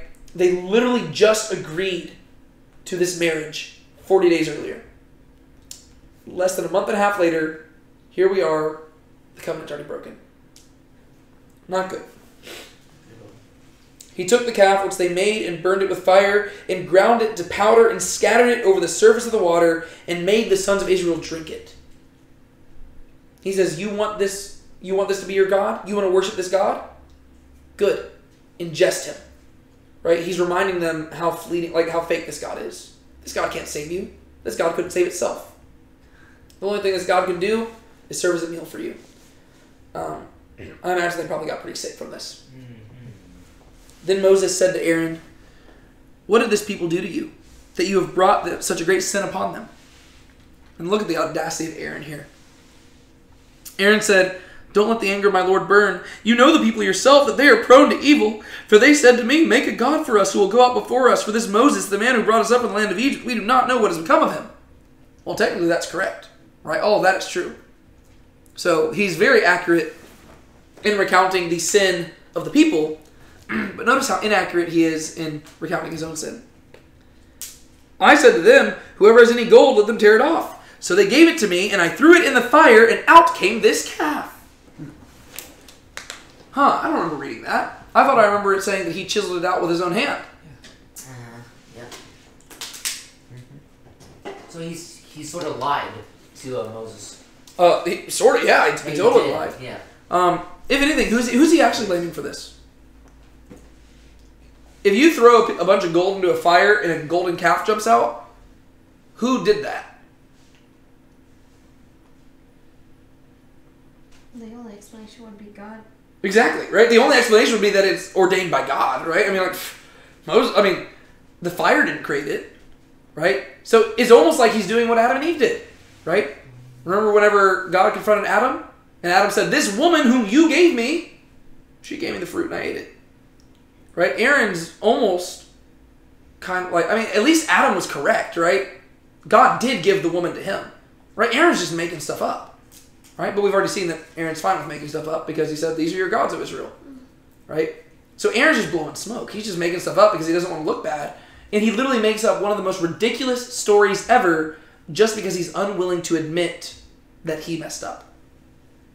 He's like, oh, the people forced me. I just threw it in and boom, calf showed up. That's not how this works, right? Then why is it that I still see the chisel in your hand, right? The gold dust is still on your fingers, Aaron. Yes? That's something I've learned about humans in life is we don't want to take responsibility for our own sin. Nope. We want to blame others. Yep. Blame God. Big no-no. Yep. It's going to be very much like King Saul. Mm-hmm. Now when Moses saw that the people were out of control, for Aaron had let them get out of control, to be a derision amongst their enemies, Moses stood in the gate of the camp and said, whoever is for Yahweh, come to me. And all the sons of Levi gathered together to him. He said to them, thus says Yahweh, the God of Israel, every man of you put his sword upon his thigh, and go back and forth from gate to gate in the camp, and kill every man his brother, and every man his friend, and every man his neighbor. So the sons of Levi did as Moses instructed, and about 3,000 men of people fell that day. Then Moses said, dedicate yourselves today to Yahweh, for every man has been against his son and against his brother, in order that he may bestow a blessing upon you today. This moment right here is going to be why the Levites become the priests. Right? So if you remember, Simeon and Levi were known for their violence back in Genesis, when they killed the people of Shechem. And the Levites in general were not looked at with very high praise from that moment forward. Moses is from the tribe of Levi. Aaron is from the tribe of Levi. And whenever Moses says, if you're for Yahweh, come over here, it's the Levites who come over there. Right? And so since the Levites were willing to defend Yahweh's honor, their reputation is going to get boosted here. Right? Even though Aaron is the one who led them astray, it seems like they repent. On the next day, Moses said to the people, you yourselves have committed a great sin. Now I am going to Yahweh. Perhaps I can make atonement for your sin. Right? So Moses says, guys, y'all really screwed up. I'm going to go see if I can fix this. Right? He already got God to agree to not destroy them. And now, so Moses is the one who had a bunch of them killed. Right? But at least they're not totally destroyed. But there's still some other mending that needs to take place. Right? So all because God has agreed not to destroy them doesn't mean that God necessarily wants to still marry them. Right? Whenever your wife cheats on you before y'all even had a chance to officially tie the knot, it doesn't really bode well for the marriage. Right? So he says, let me see if I can fix this for y'all. So he's going to go up. Then Moses returned to Yahweh and said, alas, this people has committed a great sin, and they have made a god of gold for themselves. But now, if you will, forgive their sin, and if not, please blot me out from your book which you have written. That's pretty bold. Moses says, God, you need to stay with these people. Forgive them.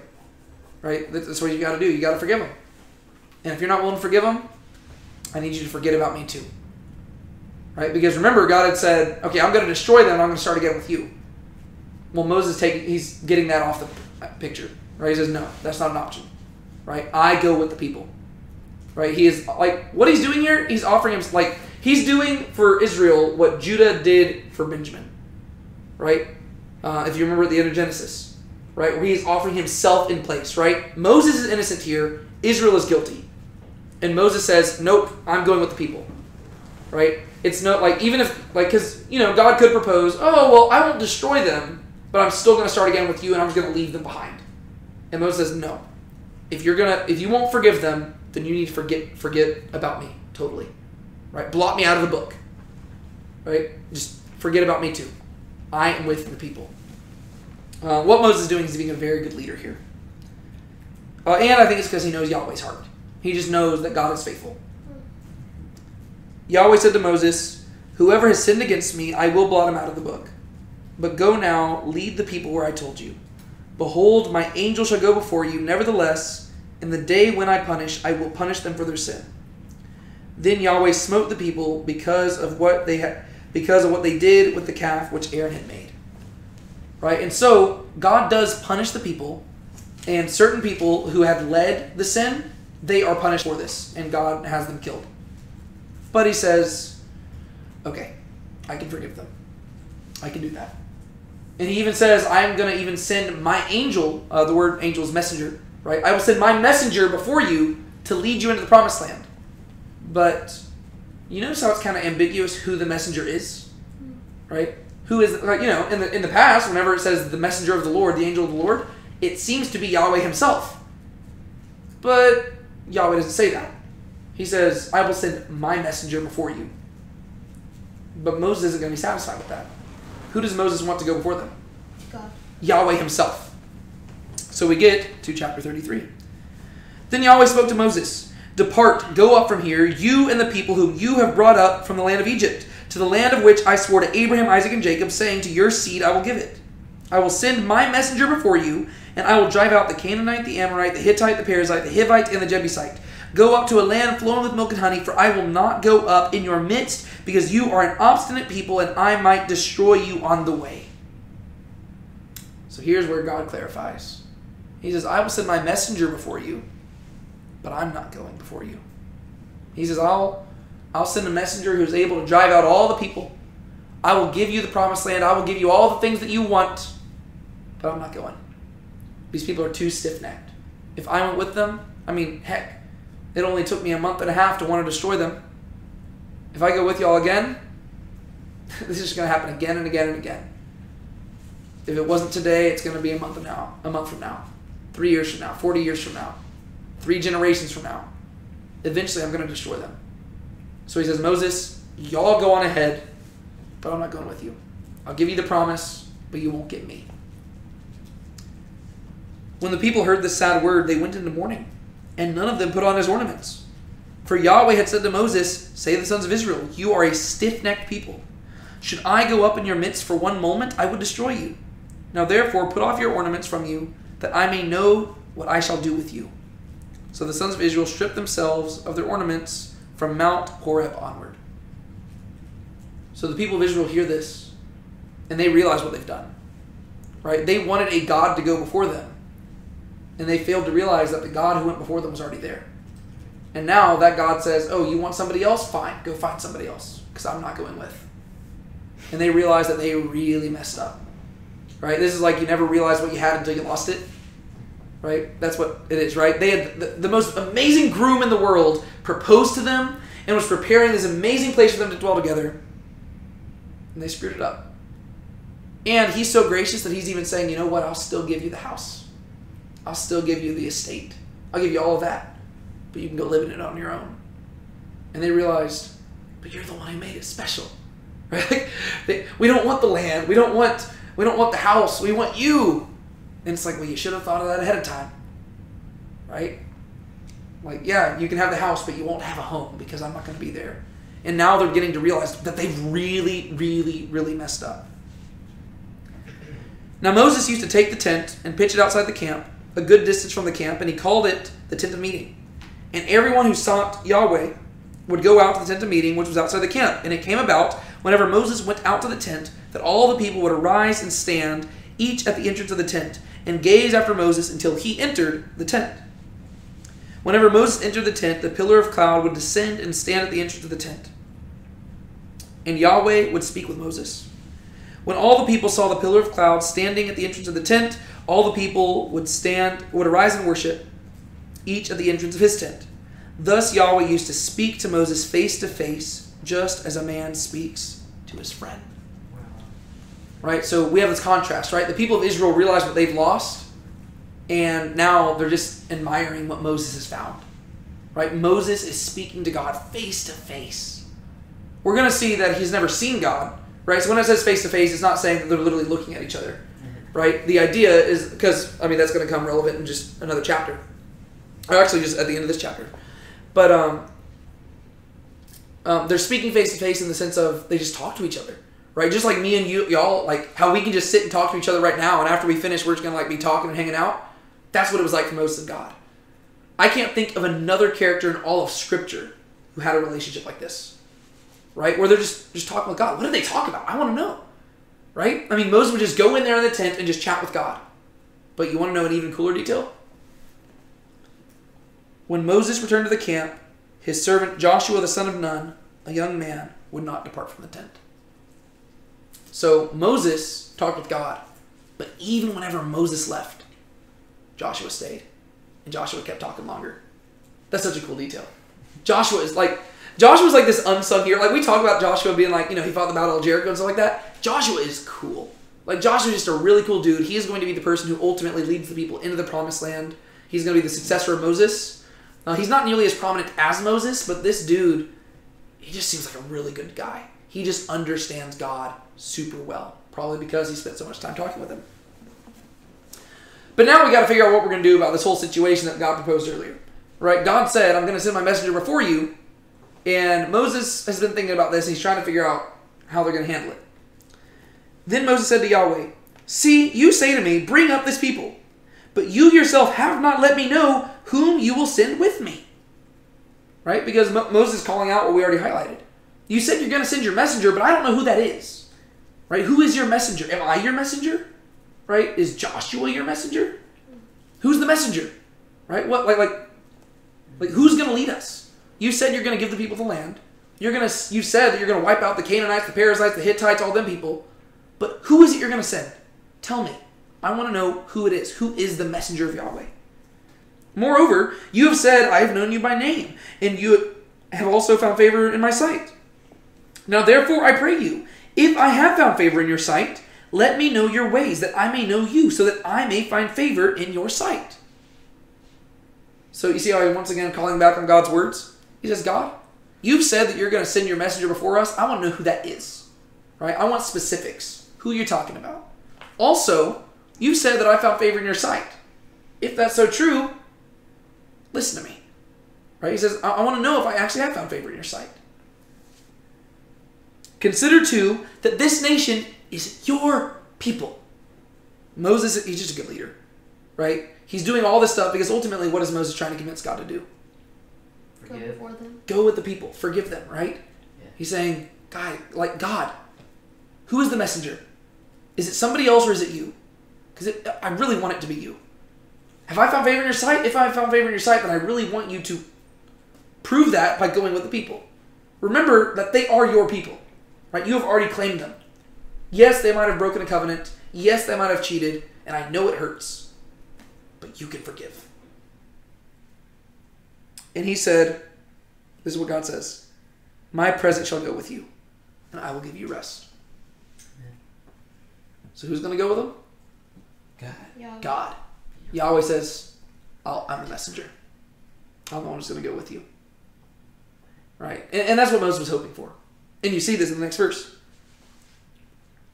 Then Moses said to him, if your presence does not go with us, do not lead us up from here. For how then can it be known that I have found favor in your sight, I and your people?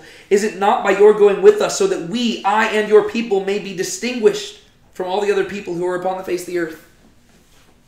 So he says, good. That's what I was hoping for. Because if you're not going, we're not going either.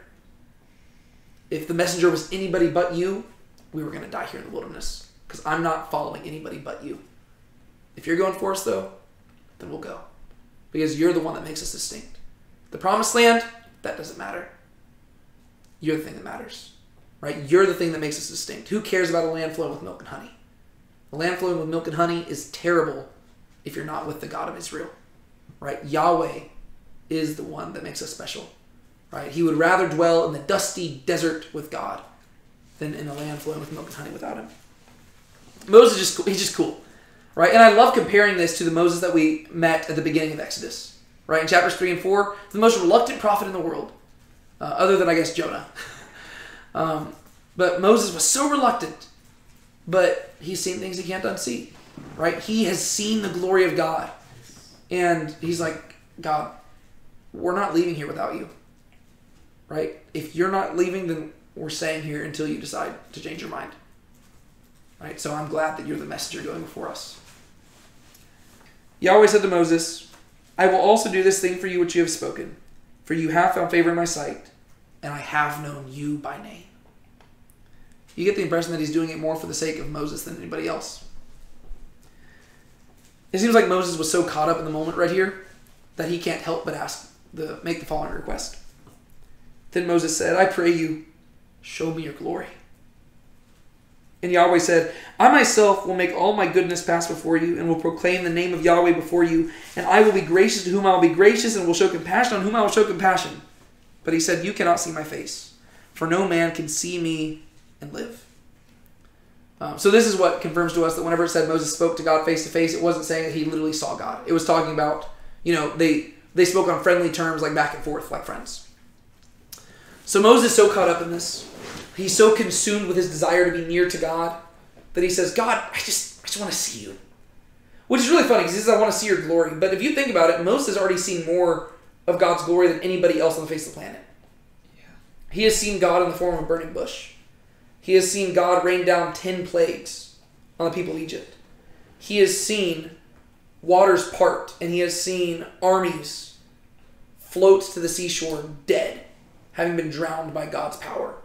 He has seen clouds of fire and smoke and thunder descending upon a mountain. He has followed a pillar of cloud and fire through the desert.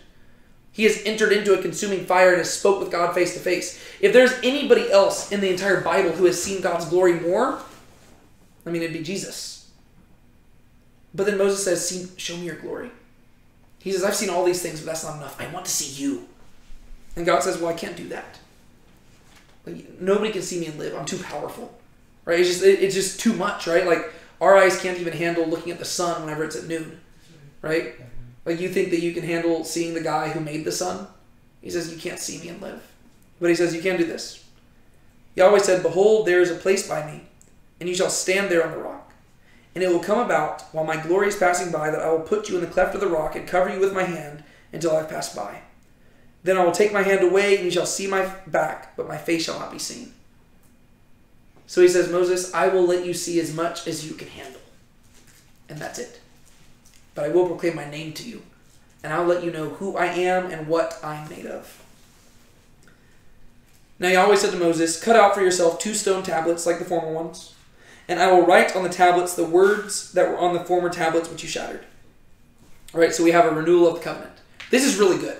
Right? This is exciting stuff. We get to see that the marriage covenant is being renewed. That's good, right? This is very encouraging that God is willing to go through this again. So be ready by morning and come up in the morning to Mount Sinai and present yourself there to me on top of the mountain. No man is to come up with you, nor let any man be seen anywhere on the mountain. Even the flocks and the herds may not graze in front of the mountain. So he cut out 2 stone tablets like the former ones, and Moses rose up early in the morning and went up on Mount Sinai, as Yahweh had commanded him. And he took 2 stone tablets in his hand. Yahweh descended in the cloud and stood there with him as he called upon the name of Yahweh. This amazing moment. You can just imagine Moses saying, Yahweh, Yahweh, Yahweh. And then God descends.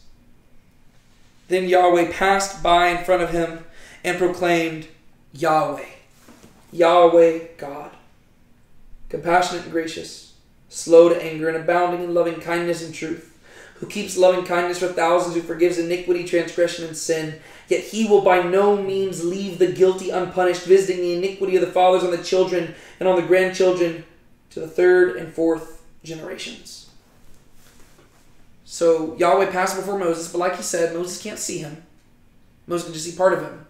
But he gives something greater than that. He allows, he gives Moses a description of himself. He proclaims his name, Yahweh, Yahweh God, slow to anger, abounding in hesed and truth. Right? He loves giving people what they don't deserve, and he loves being faithful to people. Amazing. He's slow to anger. He's compassionate. He's gracious. He feels his people's pain. He loves to give things. He will show compassionate love, loving kindness, hesed. He will show it to thousands. But he also won't overlook sin. Right? So he will be gracious, but he can't ignore sin. Right? And so sin will have consequences, and sin will be punished. But if somebody repents, he will forgive them. Right? So he's declaring exactly who he is. He says, if you want to know who I am, if you want to know who the God of Israel is, this is who I am. He passes by. He proclaims it. Probably one of the most amazing moments in all of Scripture. Moses made haste to bow low toward the earth and worship. I love it says that he made haste. Right? He couldn't get to the ground fast enough. He said, if now I have found favor in your sight, O Lord, I pray, let the Lord go in our midst, even though the people are so stiff-necked, and pardon our iniquity and our sin, and take us as your own possession. Do you notice how Moses keeps asking the same thing, even though God has already said he's going to do it? God already said, I'm going to go with you. And Moses said, good, because you're not going with us, we're not leaving. And then God passes by him and says, God, please go with us. Right? It's like, even though God has said, I'm going to be with you, Moses is like, good, please, please, please, please, don't leave us. This is too great. Right? Moses, more than anybody else, has been in the presence of God, and he understands the presence of God. And he says, how could we ever enjoy not being here? He says, please go with us. Forgive us of our sin. Just be kind with us and go with your people. The rest of chapter 34 I can summarize fairly easily because what we see is that we see the covenant being renewed. And God begins to give the law again. These are written on the tablets, which then leads to verse 29. It came about when Moses was coming down from Mount Sinai, and the 2 tablets of the testimony were in Moses' hand as he was coming down from the mountain, that Moses did not know that the skin of his face shone because of his speaking with him. So when Aaron and all the sons of Israel saw Moses, behold, the skin of his face shone, and they were afraid to come near him. Then Moses called to them, and Aaron and all the rulers in the congregation returned to him. And Moses spoke to them. Afterward, all the sons of Israel came near, and he commanded them to do everything that Yahweh had spoken to him on Mount Sinai. Then when Moses had finished speaking with them, he put a veil over his face. But whenever Moses went in before Yahweh to speak with him, he would take off the veil until he came out. And whenever he came out and spoke to the sons of Israel what he had been commanded, the sons of Israel would see the face of Moses, that the skin of Moses' face shone. So Moses would replace the veil over his face until he went in to speak with him. Fun fact about this verse, or these verses. In earlier Bibles, there was a mistranslation here, and rather than it saying that Moses' face glowed, they accidentally mistranslated it, and they translated it as Moses had grown horns. And so if you look, like in the Renaissance time period, if you look at artwork depicting Moses, you'll see that Moses has horns. There's a very famous statue created by Michelangelo. I've actually seen it in Rome. Or maybe, I think it was in Rome. It's somewhere in Italy. But the statue is it's Moses sitting there with the Ten Commandments, and he's got the horns. It's a fun little factoid. Okay, so this section right here is one of my favorite sections of the entire Bible. Once again, we have that kind of chiastic structure going on here. And fun fact, if you ever want to do a fun 7-day devotional on the YouVersion Bible app, yours truly wrote a devotional on these chapters. Chapters 32 to 34 on the YouVersion Bible app. It's called A Glimpse of Glory, I think. And so if you're ever wanting a 7-day devotional, there's one for you. But this is how it's structured. You'll notice that the things correlate, right? So the whole section in chapter 32 begins with Israel crafting a golden image to worship in the place of Yahweh. And the section ends with Moses' radiant image leading people to worship Yahweh. Right? And so you have a God made by man versus a man made by God. Right? So at the beginning, the Israelites create a fake God and they worship it in place of Yahweh. But at the end, you have God creating a man that is radiant like him. And that man leads them to worship the true God. Right? And then if you work your way in, you can see the different parallels. Right? So next, you have Yahweh threatening to destroy Israel and start again with Moses, contrasted by Yahweh renewing his covenant with Israel. Then you have Yahweh threatening to deny Israel his presence going forward. And then you have that contrasted by Moses requesting Yahweh's presence going forward. And then in the center of it all, Yahweh's presence passes before Moses and Yahweh declares who he is. All right. So why is all of this so essential? Right? Because these chapters right here are going to pave the way for the tabernacle to be built. Why is it so essential? Why did we need this section, this story? First off, it's historical. But what's the point of it? Thinking it's the presence of God. Yes. That's one point. What is the purpose or the theme of chapters 16 through 40? Serving God in the wilderness. Serving God in the wilderness. Right? That's what these chapters are about. Right? Before them, you have instructions on how to build the tabernacle. Afterwards, you have the construction of the tabernacle. Chapters 32 to 34, it teaches you what it looks like to serve God in the wilderness. Right? And all of it is about seeking the presence of God above all else. Right? Realizing it's not about the gift, it's about the giver. Right? The Israelites, the reason why they turned to idolatry is because they wanted a God like themselves. They wanted a God made in man's image. Right? They wanted a God who would give them what they wanted, a God who would lead them into the promised land. God didn't want them to worship them because of what he had to give them. He wanted them to worship him because of who he is. Same thing with Jesus. Right? I've mentioned this story several times already. Whenever the people followed Jesus after the feeding 5,000, he says, "You want bread? I'm the bread of life. Eat my flesh, drink my blood." Right? He was frustrated for the same reasons. Right? Jesus, I mean, he's God. Right? I mean, he has the same passion. Right? Whenever people follow Jesus because of what they want from him, it does not work. Right? Jesus says, "I want you to follow me for me." Right? If you love your father or your mother or your brother or your sister more than me, you're not worthy of me. Right? You must deny yourself, pick up your cross, follow me. Right? If you don't count the cost, you're not worthy to be my disciple. Right? You need to count the cost before you follow. Right? That's what Jesus emphasizes time and time again, is what God emphasizes here. Right? The way that you serve God in the wilderness is by realizing that you have everything you need, even in the wilderness. Right? You don't need the promised land. All you need is him. And it's better to dwell in the dusty desert with God than in a land flowing with milk and honey without him. Right? That's what we need to realize now as well. Right? From a practical perspective, we have to realize, like, a lot of the times, like, whenever we present the gospel, we make it all about, like, hey, believe in God so you can go to heaven. No, I say believe in God, and guess what? You do get to go to heaven. That's cool. Right? Those are separate things, though. Believe in God because of who he is. Believe in God because he is worthy. Believe in God because the God of all creation has allowed us to enter into his presence. Then, also, cool consequence of those things, you get to go to heaven. You get peace and love and joy and all these things. But don't make it about the gift. Make it about the giver. Right? That's what it means to serve God in the wilderness. And so, whenever you read the final chapters of Exodus, what do you get? The tabernacle being constructed. You go to chapters 35, 36, 37, 38, and 39. And when you read those, and into chapter 40 as well, you see that, sure enough, everything that God commanded in chapters 25 to 31 is fulfilled in these chapters. Right? So, once again, if you're just reading through it, you're going to be kind of bored.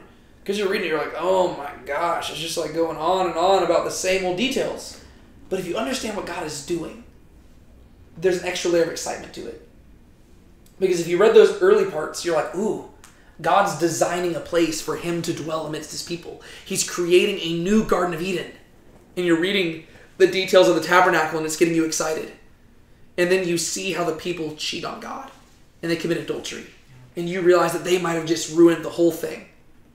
But then by the end of the story, you realize, oh, God forgave them. God's going to stay with them. And then sure enough, you flip to chapter 35, and you're reading the people going about doing exactly what God commanded. God said to build an altar, they built the altar. God said to build the tent, they built the tent. God said to build these stands, they built the stands. God said to build the lamp, they built the lamp. Like, you're reading it, you're like, oh, this is it, right? This is the moment. Like, there's this extra excitement as you're reading it because you're like, oh my gosh, this is it. Like, Garden of Eden is being constructed in the middle of the wilderness. And it's all culminating to the very end of chapter 40. And this is how the book of Exodus ends. Actually, let me begin with actually verse 17. Just because I think if you start with verse 17, you'll be able to appreciate some of the repetition. Now in the first month of the second year, on the first day of the month, the tabernacle was erected. Moses erected the tabernacle and laid its sockets and set its boards and inserted its bars and erected its pillars. He spread the tent over the tabernacle and put the covering on the tent, the covering of the tent on top of it, just as Yahweh had commanded Moses. Then he took the testimony and put it into the ark and attached the poles to the ark and put the mercy seat on top of the ark. He brought the ark into the tabernacle and set up a veil of the screen and screened off the ark of the testimony, just as Yahweh had commanded Moses. Then he put up the table in the tent of meeting on the north side of the tabernacle, outside the veil. He set the arrangement of the bread in order. He set the arrangement of bread in order on it before Yahweh, just as Yahweh had commanded Moses. Do you see the repetition there? No. Just as Yahweh had commanded Moses. Just as Yahweh had commanded Moses. Just as Yahweh had commanded Moses. Then he placed the lampstand in the tent of meeting opposite the table on the south side of the tabernacle. He lighted the lamps before Yahweh, just as Yahweh had commanded Moses. Then he placed the gold altar in the tent of meeting in front of the veil. And he burned fragrant incense on it, just as Yahweh had commanded Moses. Then he set up the veil for the doorway of the tabernacle. He set the altar of the burnt offering before the doorway of the tabernacle and the tent of meeting. And he offered on it the burnt offering and the meal offering, just as Yahweh had commanded Moses. He placed the laver between the tent of meeting and the altar and put water in it for washing. From it Moses and Aaron and his sons washed their hands and their feet. When they entered the tent of meeting and when they approached the altar, they washed, just as Yahweh had commanded Moses. He erected the court and all around the tabernacle of the altar and hung the veil for the gateway of the court. Thus Moses finished the work. Do you feel the excitement there?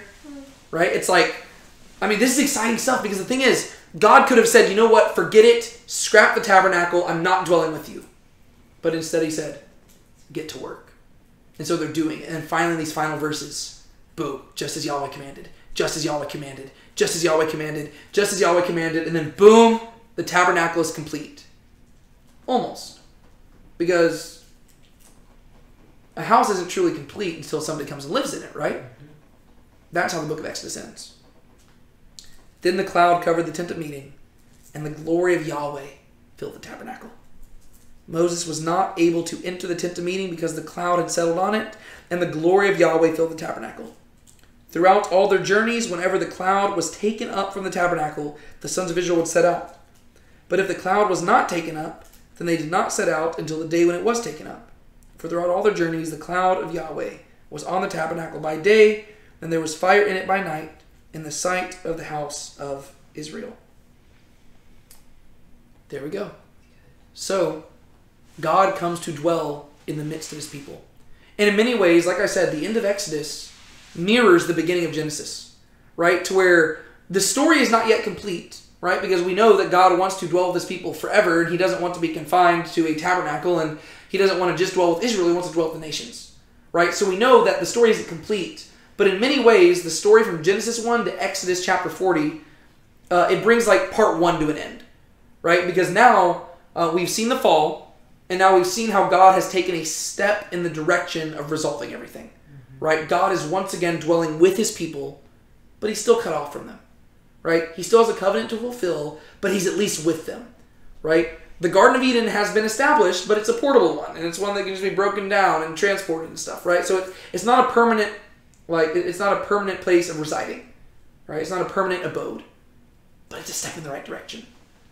And so, chapters 1 through 15, let my people go.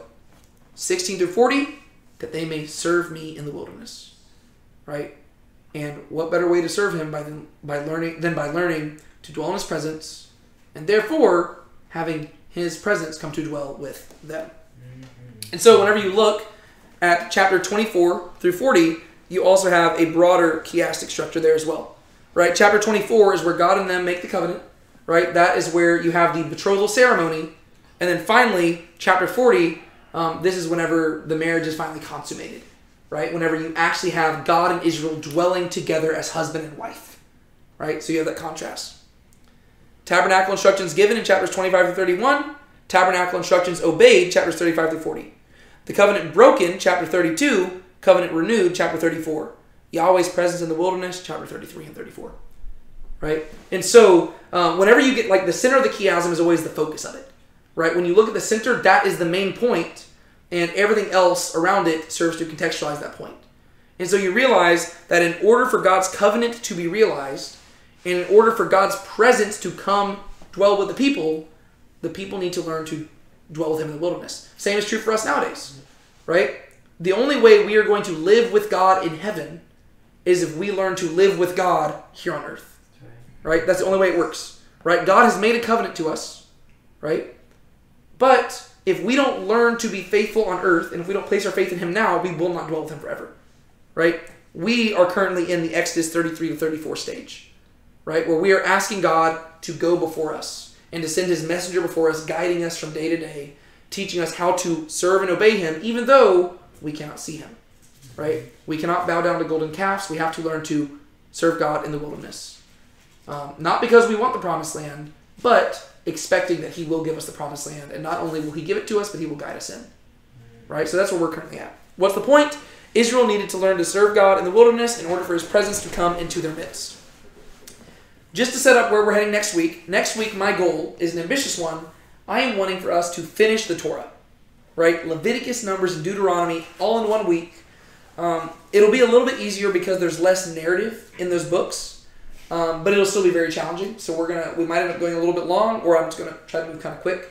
It'll be kind of cool.